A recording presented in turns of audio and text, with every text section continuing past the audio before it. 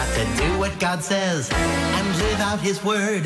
So put into practice all the things you have heard, 'cause it's time to do whatever God's telling you to. I'm gonna take off my coat and roll up my sleeves. It's time to carry out all the things I believe, 'cause it's time to do whatever God's telling us to. Putting feet on faith is spreading God's love. It's feeding the poor or blessing someone. It's helping the sick and stopping to pray. 'Cause that's putting feet on faith. We're gonna fight the good fight and run the good race, 'cause we wanna live with His smile on our face. 'Cause it's time to do whatever God's telling us to.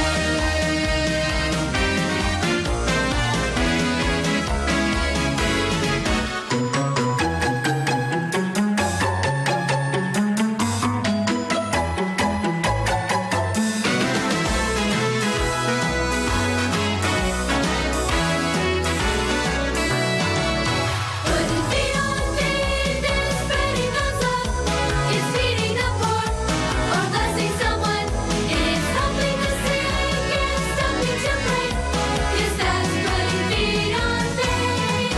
We're gonna fight the good fight and run the good race. 'Cause we wanna live with His smile on our face. 'Cause it's time to do whatever God's telling us to. Whatever God's telling us to. 'Cause that's putting feet on our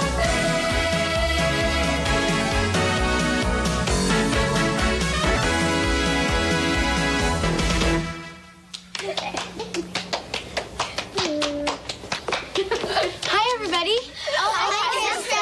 You guys have got to see this. I've been saving and saving for this cute top I saw at the mall, and it just went on sale. That is really cute, Krista. Thanks. I'm going to wear it to the concert next Saturday night. Oh, this one looks so good. Which concert are you going to? Krista's got tickets to the Krista Lewis concert, Colby. Oh, how exciting. Well, I haven't actually gotten the tickets yet, but I'm going to get them today. Oh, okay. She's my absolute favorite Christian singer, but I heard on the radio that they were almost sold out. Oh, I'm sure my church reserved a bunch of tickets. I'm going to go get them right now. Bye. It sure would be great to go to that concert. Why don't you go too, Stephanie? No, I promised my mom that I'd spend time with her that day. Wouldn't it be great to meet Krista Lewis in person? Oh, Wow, I wonder if Krista can get backstage passes. People at our church have connections, you know. Yes, that would be exciting. Hi, can I help you? Yeah, 2 tickets to the Krista Lewis concert, please. I'm sorry, we just sold out. Sold out? But it can't be. Could they be under the name of my church? Oh, let me check. No, I'm sorry. We just sold the last 2 tickets. I'm really sorry.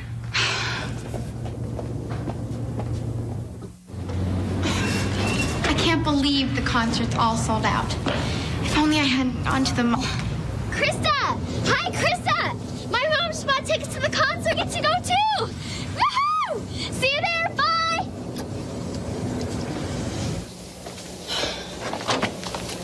Hello, Krista.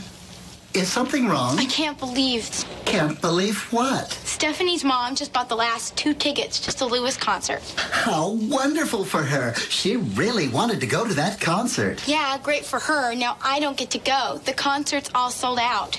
Not even 1 ticket left? Not even 1. I can't believe this. Well, maybe God has something else in mind. That last ticket should have been mine. One of my friends knows Krista Lewis, and she was supposed to get me backstage. Now I can't even get in. Oh, dear. Wait, let me call her. Maybe she can get me some complimentary passes.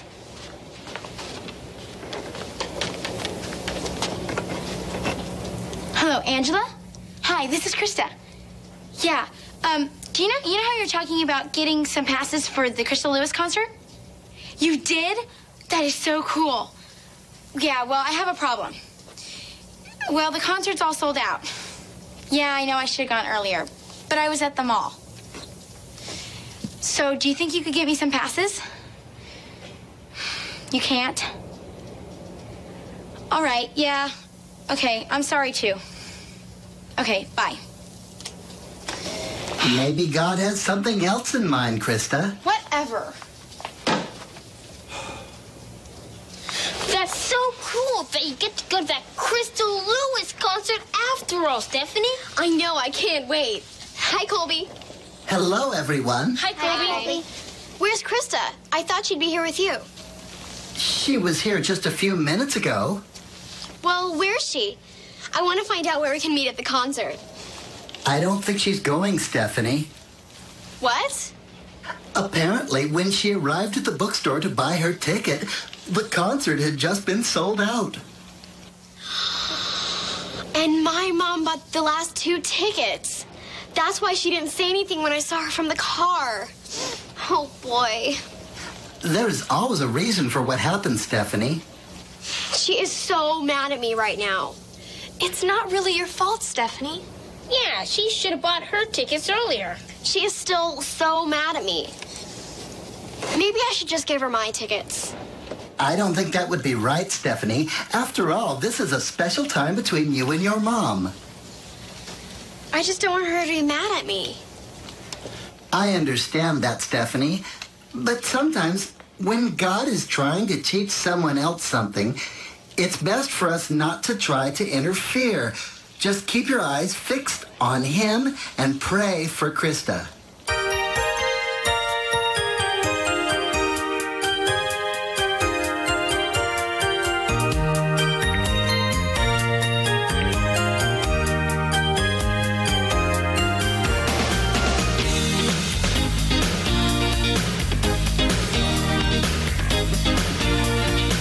I wanna follow you, Lord. I'll follow you. I'm gonna live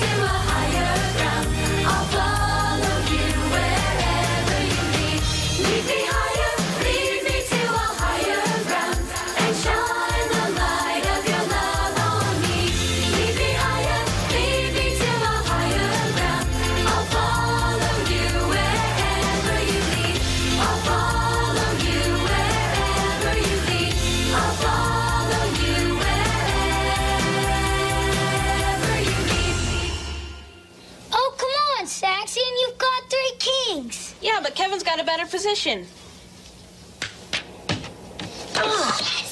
Did have a better position. Okay, Saxon, but next time you're gonna pay. Yeah, but not this time.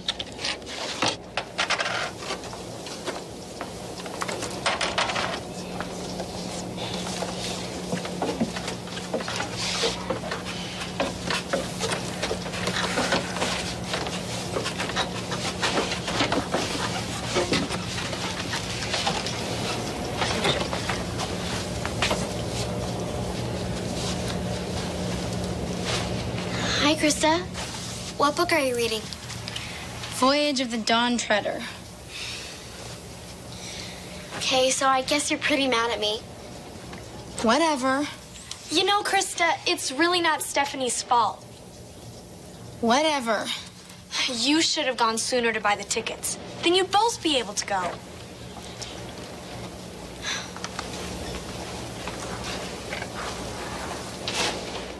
You know, everyone, there's a story in the Bible I'd like to show you. If you'll all come look at my screen. A long time ago, there was a man named Jacob who had 12 sons. One of his sons was named Joseph, and his father loved him very much. Earwitness News special report. And now, here is your Earwitness News roving correspondent, Danielle Rather. Danielle? Good afternoon. I'm Danielle Rather, and we're bringing you this fast-breaking story via time delay satellite. 10 of Jacob's sons are here behind me tending their sheep, while waiting for their younger brother Joseph to bring food for all of them. Hi, Dad. This is a fast-breaking story? Must be a really slow news day. What? We're still live? As I said, this fast-breaking story is about to unfold. Look, here comes Joseph now. What in the world is he wearing? Looks like some kind of coat. I'll bet it's another one of Dad's presents to his favorite son. You gotta wear shades, that thing's so bright. I wouldn't be caught dead in that thing. Me neither. Okay, so what are we gonna do with him? Yeah. You know, I'm sick of him always showing off. Yeah. I'm sick of him telling us about all those dreams he's had about us bowing down to him. Like we're gonna bow down to him. Yeah. There's a few more of us than there is of him. Yeah. Why don't we just make him disappear? But we can't do that. What will we tell Dad?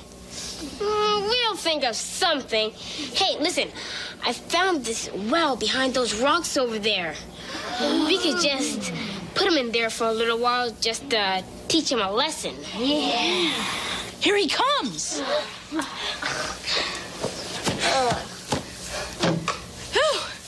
Finally found you guys. See what Dad gave me? Yeah. I wouldn't wear something like this if you paid me. Yeah. Which won't be a problem because Dad gave it to me. I think you're getting a little bit too big for your britches, Joseph. Yeah. You need to be taught a lesson. Yep. Joseph, do you have any last words for our television audience? No! This is Danielle Rather with Earwitness News. That was cool, Charlie. Wait till the network gets a hold of this. And so, Joseph's brothers put him in a deep pit. And they left him there? That was their intention. But when some traders came by, they sold Joseph as a slave, and eventually he was brought to Pharaoh's court. Oh, I remember this part of the story. After a while, Pharaoh's wife had him put in the dungeon. That's right, Stephanie. He stayed in that dungeon for a long time, and during that time, God did a work in Joseph's heart. Joseph learned to be more humble and forgiving. After 2 years, the Pharaoh had a dream, and God used Joseph to interpret that dream and prepare Pharaoh for a huge famine in the land. What's a famine? That's when there's no rainfall for a long time, Tyler, and all the crops are ruined. So there's nothing to eat? Actually, there was, Tyler. Because Joseph was put in charge of storing the grain, there was enough food to last those years of famine. That's right. Then something interesting happened. Joseph's brothers came to Pharaoh's palace to buy grain, and after telling them to go home and bring back their brother Benjamin, Joseph asked to see them. He must have been so mad at them. You would think so. But by then, God had done a work in Joseph's heart, remember? Good morning. We have a very interesting development on our continuing coverage of the abduction of Joseph, his time spent in Pharaoh's court, not to mention his time spent in Pharaoh's dungeon. But we won't go into that. Today, however, Joseph is meeting for the second time with his very own brothers, and they still haven't recognized him. They're here, Master Joseph. Please sit down. As you requested, sir, we brought our youngest brother. If I may be so bold, we still don't understand why you asked for him. Benjamin! Sir? Don't you recognize me? I'm your brother, Joseph. Joseph? Are you gonna kill us? No, I forgave you long ago. Please forgive me for being such a brat to all of you when I was young. God has changed my heart. You mean we left in a deep pit and you're not gonna have us killed for that? No, you are envious of me. I understand that because our father treated me more special. But as God did a work in my heart, let him now also work in yours. You spared our lives, Joseph. Even when we treated you horribly because we were jealous of you. Thank you. And thanks be to the Lord God Almighty. Yeah. A Kodak moment brought to you by Earwitness News. This is Danielle Rather signing off. That's a cool story, Colby. Yes. It sure is. See how God can change anger and envy into love and forgiveness? Yeah, if you let him change your heart. That's right, Kevin. If you hold on to anger and envy, you become bitter and full of resentment.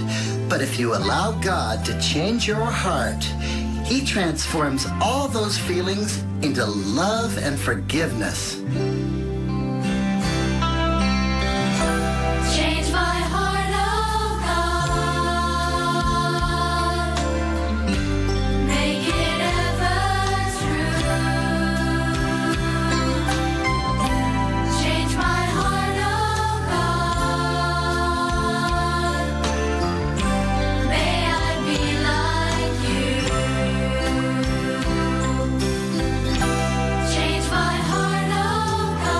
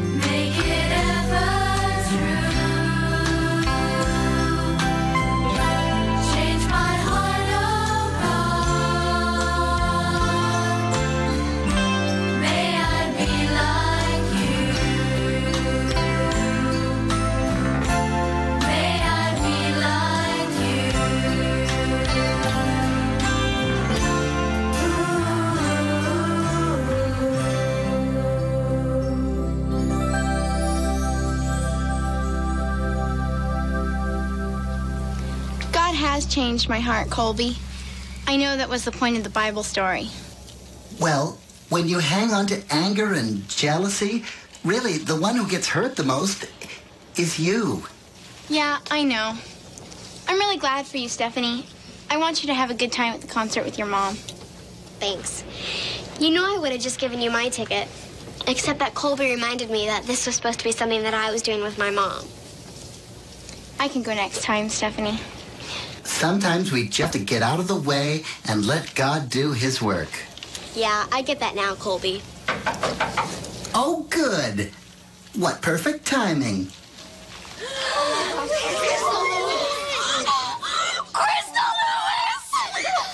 Hi, Colby. It's nice to see you. Oh, it is good to see you too, Crystal. Let me introduce you to some of my friends. This is Stephanie and Krista, and these are all my other friends from the clubhouse. Hi, everybody. It's nice to meet you guys. Hi, Crystal. Colby, are these the girls you were telling me about? Mm-hmm. Stephanie. Hi. Very nice to meet you. Krista, I'm Crystal. Hi. She's here. She's really here.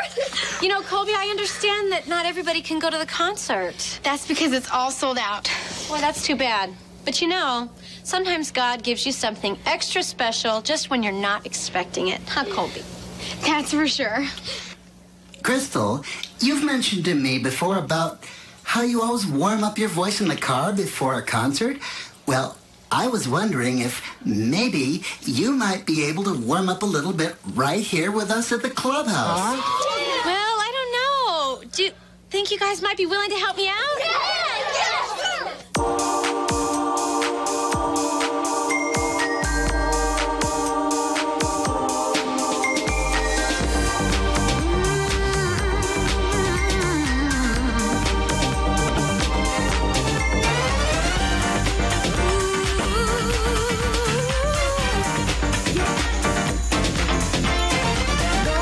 The light of your love is shining in the midst of the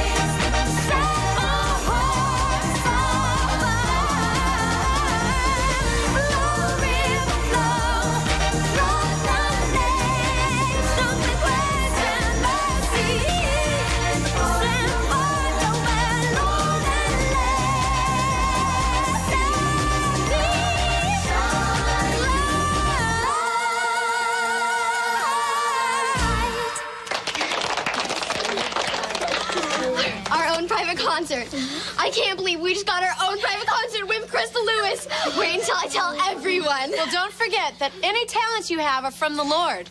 That's why I always give him the glory. Well, I'll see you guys later. I gotta go. Bye. Oh, I almost forgot. I have a few extra tickets to the concert tonight. Does anyone want to go? Yes. Why don't you pass them out for me, Stephanie? Thank you. Bye. I can't believe she actually came and sang for us. She's a very special lady, Krista, and she loves the Lord. And to all of you at home who love the Lord, keep on serving him. And if something's not right in your heart, ask God to change it. He will. And we'll see you next time on Colby's Clubhouse. Bye!